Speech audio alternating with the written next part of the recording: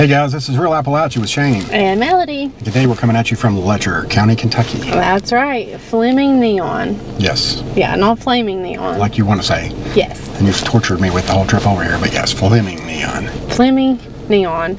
And it has such a cool story about how it got its name. But there's also like some flood damage and some neat places to show. So you do not want to miss this video. A lot to see here, but also if you don't stick around, you won't hear the great story of how it got its naming. That's exactly right. She's just dying to tell us all. So That's right. Please let her tell her story. Yes. It's not hurting you. And please give us a comment, a thumbs up, a share, and subscribe to our channel if you haven't already. That's right. Let's get on the road and take a look at Fleming-Neon. Fleming-Neon, yes.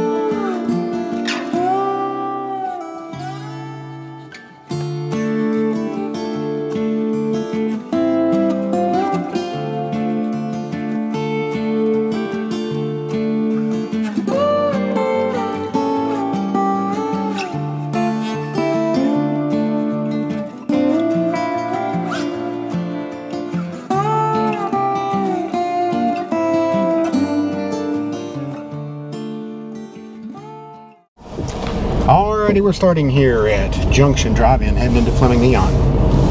I thought it was Flaming-Neon. So it's Fleming-Neon. Yeah. What would you think? Like a big fire had happened or something? No, I just thought it was a really cool name, like a Fleming-Neon sign or something. I don't know. Boy, this is hard hit too, isn't it? Yes, but that building is like really, you can tell it's a historic building. I know. It looks like an old hotel or something back in the day. I loved it. Yeah. I did too. I've only been here once before, I believe. And I have never been here. I've never been here. We passed by it several times. Are you going to tell the story of how Neon got the name Neon? I'll let you do it since you can. I always botch it. I know exactly what it is, but when I say it, it doesn't come out the way best way it was. Okay, well, Fleming used to be a city called Chip, and that became Fleming, and it was built up and served as a trading center for nearby coal towns. And then the train that hauled the coal from Fleming would make stops in Neon, and local tradition says that the conductor would holler out for people that was getting on board the train, Neon. Yeah, get your knees up on there. Yeah, like get your knee up on there. And so it become Neon. Yeah, and then they mashed the two towns together. Yeah. At some point. And I guess the original one that was called Chip, it was kind of like between the two, and it just kind of merged together. Yeah. So in 1977 is when it officially merged into Fleming-Neon. Yeah. And we're about to head into the downtown area of Fleming-Neon. So, yeah. Perfect timing. Pretty cool. Yeah. I love stories like that of how a town got its name. I know, it sounds so much like Hayside. The Hayside where the guy... Yes, that's what it made me think of. Yeah. Oh, gosh. I know, hit the road hard. Swerving potholes, man. Yeah, this has been hard hit from the flooding, too. There's Neon Theater, which is really cool. Unite Church. Looks like a cool church there. So they still got the... Busy Bee Neon Theater. Well, that was neat. Yeah, Tim Hall Memorial Park. Yeah. Fleming-Neon strong. So you can see this downtown area. It had been hit pretty hard just economically before the flooding. So that certainly didn't help anything. But yeah, it doesn't look like there was many. The library the library's closed down and everything.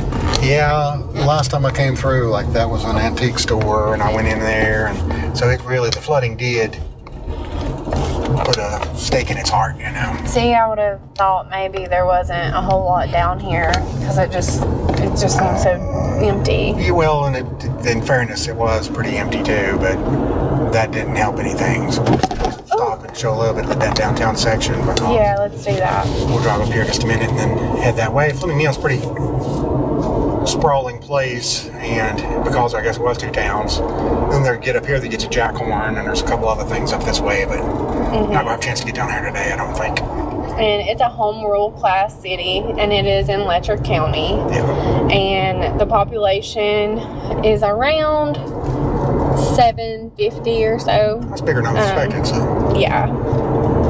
Actually, I'm sorry, it's 550. 550, okay. Yeah, so, and it's went down from the last census around 770, 750. You have to think, too, the flooding drives some people out, too, I mean, unfortunately. Yeah, I mean, you have to think about stuff like that, you know, you love your home area, just like I love Homeacre, but there's not really any jobs in the area, so I felt like I needed to move. Yeah, exactly. So, you just slowly migrate away, and then other people do too, and then next thing you know, you look back and, you know, half the people you know are gone in a very short amount of time sometimes. Yeah, I mean, it's hard to think about building a nice home that might get washed away, so...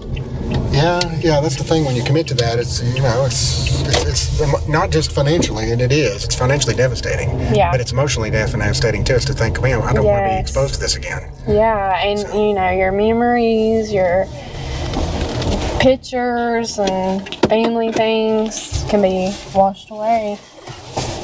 Yeah, in a moment, and then just such a hard thing, because you hear when somebody goes through a fire, and which I know you've experienced before, as far as your family has, and it just.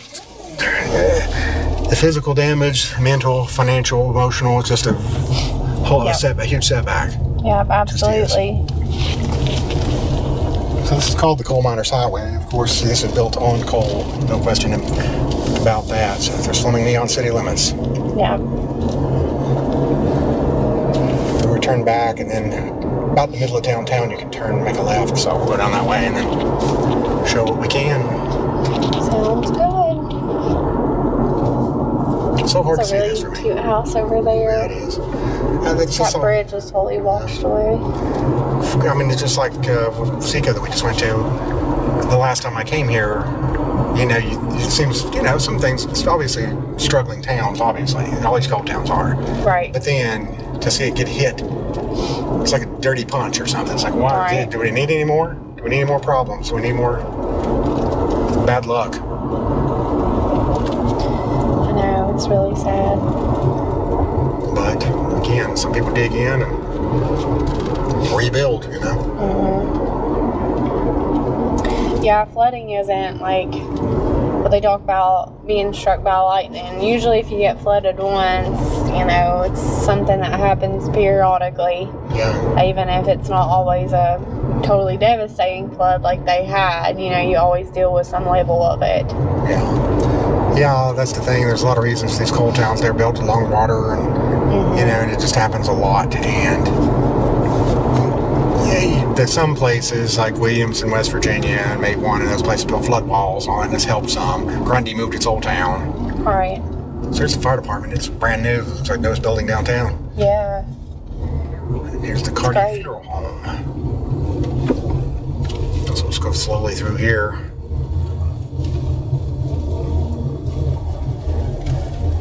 See if there's a place to park. One of these buildings used to be a Dawa Hair's, and a what? A Dawa Hair's. It was a retail store, like clothing store and stuff. I used to have the sign up last time I was here, but lost on it now. But that's kind of a neat throwback to the old days. Well, it wasn't that old, but that's so sad to see that library ain't washed out like that. I know. Family drug.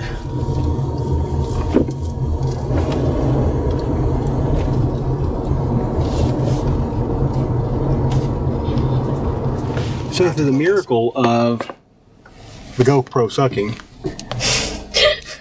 thought you were going to say the miracle of editing like you always do.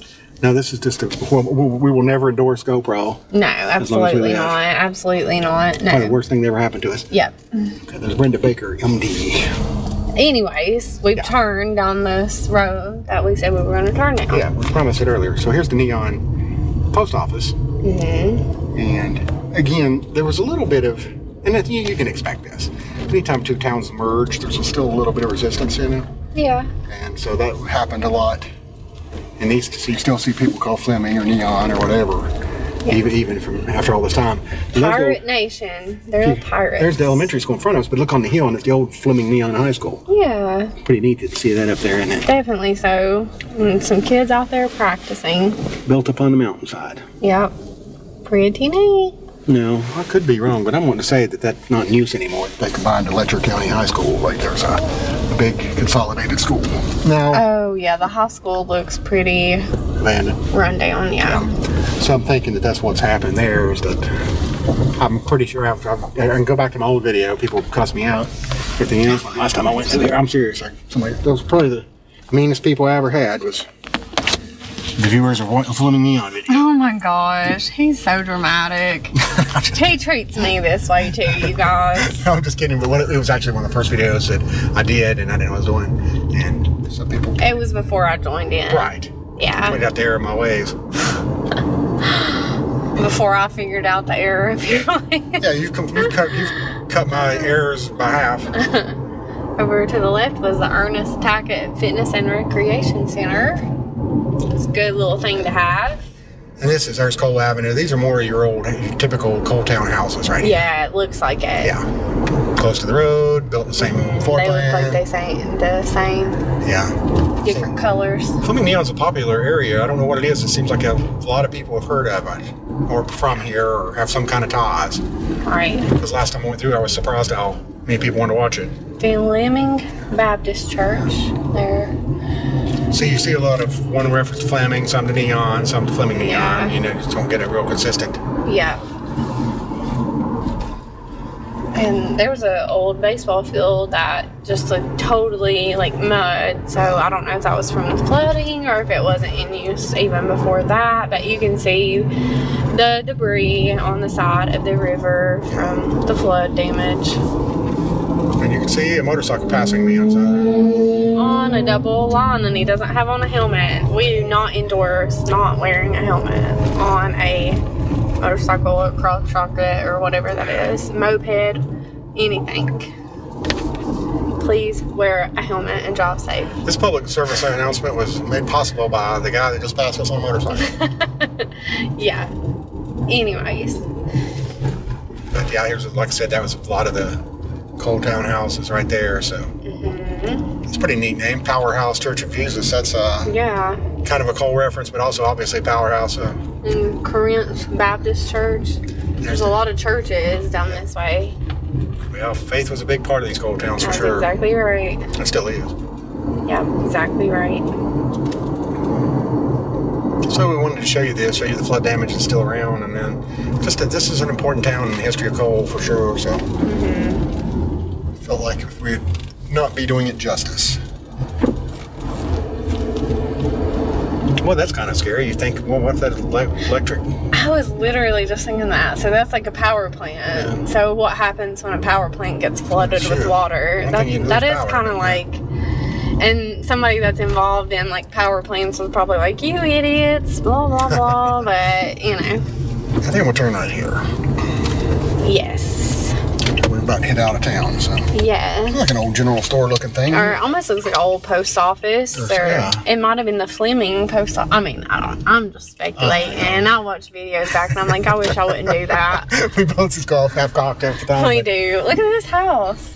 Is that a house? Yes, it is. It is interesting, isn't it? He's not showing it on video, guys. Yes, I am too. Will you look at that? Would you look at it? Well, that's impressive. It is. Looks like a governor's mansion or something. Yes, it's huge. And there's a medical care office.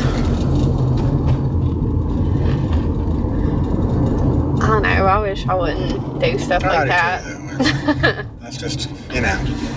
But just speculating. We're not saying 100% sure of anything, so. Yeah, exactly right. I can't guarantee you my name is Shane half the time, so if you're listening to me and taking my word for everything, you better say your prayers. We usually tell if we're talking fact or speculation, though. I'll give us that. Yeah. We do research stuff, I promise. Yeah. You can't help it sometimes when you see something you don't know about. It's like, well, it looks like it might have been. Well, and being in a lot of old towns, you're kind of like, oh, that building looks like A or B, or, you know. We've been to so many. Yeah. Like when I looked at that, the first thing I was like, oh, it looks like Coretta's company store. Yeah. And then it's like, well, no, like you said, when you said post office, like, you know what, I can see that. Yeah. And it's like, looks like that house was an old duplex type, because they had those two front doors joining each other. And that's kind of neat to see in these old coal towns. I think it's cool to see the company houses. Like, you see a green, a mauve, a yellow, and a white, but they're all the same. Yeah. Like, they're all built the same, just different colors. Yeah, the only distinction would be the color, really. I would love to, like, go back in that time and, you know, some of the coal miners' wives were like, now Betty's house is green, and I don't like that. I want mine to be white. Yeah. And yeah, that lifestyle had to be, especially when it was booming and it was just a great environment, like optimistic. Good life. Yeah, it was a come up for all these folks, from these immigrants and a lot of locals. You know, they were making some money. Yeah. And getting into this housing, I mean, truthfully, in a lot of these places where, I'm not saying Fleming-Neon, I don't have any clue, but a lot of towns had like shacks and stuff, and so they built these nice houses. Yeah. So that has to be appealing to people. Oh, yeah. They were very modern in their time.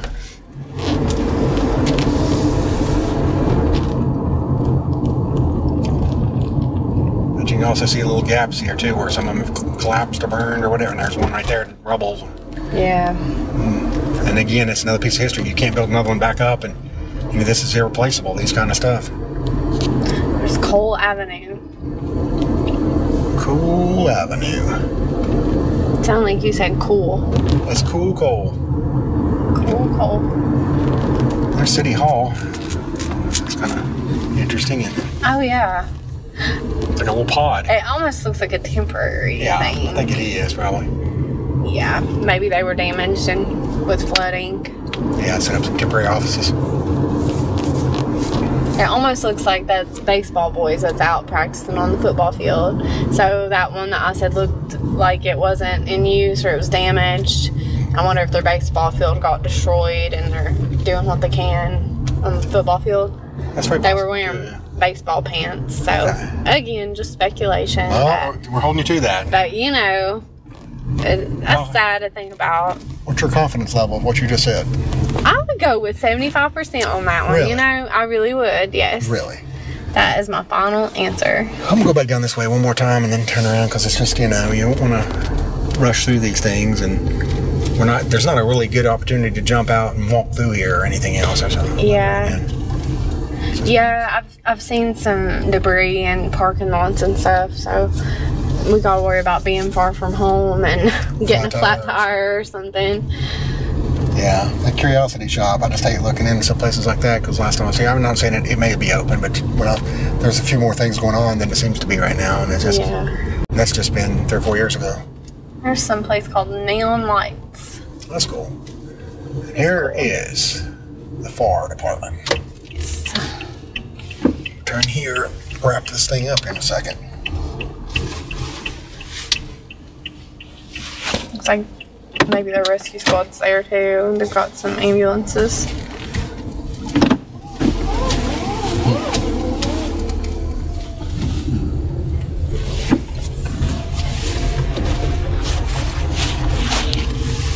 So determined to see dollar hairs, and I can't identify it this time. I think last time it had a sign still up. $50. I was thinking, is that building? It's J.M. Caudill. Sounds like something's dragging on your car. Don't tell me that. You're just getting in my head, it sounds like. No. God so loved the world. And that sounds like a good time to say anybody that would like to donate, you can go to our Patreon website. We might be needing a new vehicle. We couldn't make it without you now, much less when my vehicle is Absolutely. kaput. And as you will see, as you can look and confirm on my odometer, I'm about to hit 200,000 miles on this bad boy. Woo! Yeah, and the hard miles. This ain't easy, soft. These aren't highway miles. These are back road, holler miles. Back road, flooded out roads. Exactly. Yeah. We're about to head back out of town here. Mm-hmm.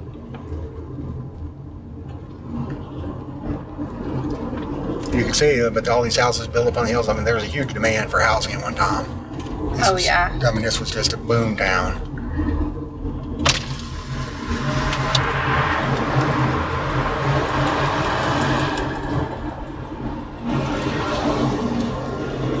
Oh, there's some smacking in there. This is real. This is real Sanford sign. Shane Melody in his car that's about to die. Let's hope you enjoyed this look at Fleming-Neon. I mean, I was testing you.